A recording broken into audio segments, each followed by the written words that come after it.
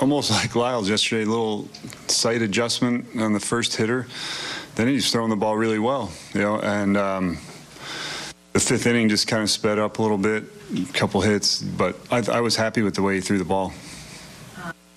I think they were registered as sliders.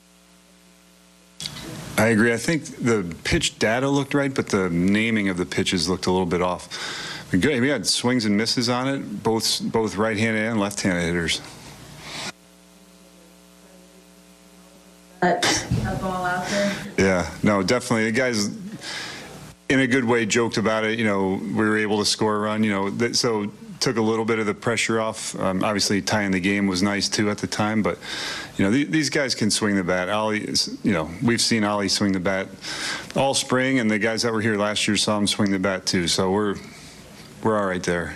You got a couple of home runs and a double too. It kind of feel like maybe it's starting to move forward. Yeah, I mean, you hope that it's momentum, but tomorrow will be a brand new day, and just because you don't get runs one day doesn't mean you can't the next, and vice versa. So these guys are working hard. The mood was good. The work before the game was good. So it's not something to be concerned with.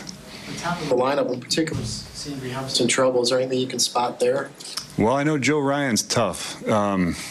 And for years, he was a minor leaguer in the Tampa system, and it's not easy to pinpoint why, but he gets people out. And he gets them out with his fastball, he gets them out with his breaking ball and his split. So he's tough, and that's a big part of the reason I think those guys struggled today. Just with those four guys at the top, how tough is it to get things going when they're maybe not as productive? Yeah, sure. I mean, if those guys are on base, it's easier to score runs. Salvi swung the bat well.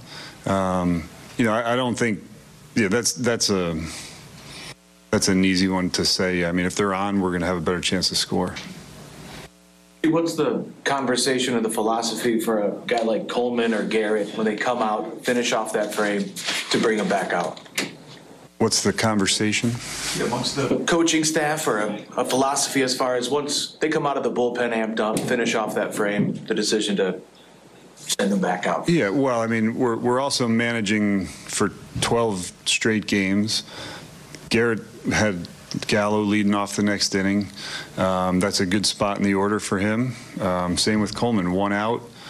They're going to need to be able to wrap around like that and get 2-3 outs the next inning as well. So we didn't discuss that in particular with them like before they did it, but that's kind of understood. I mean, in the certain spots in the order and the situation of the game, all the pitchers are going to have to do that.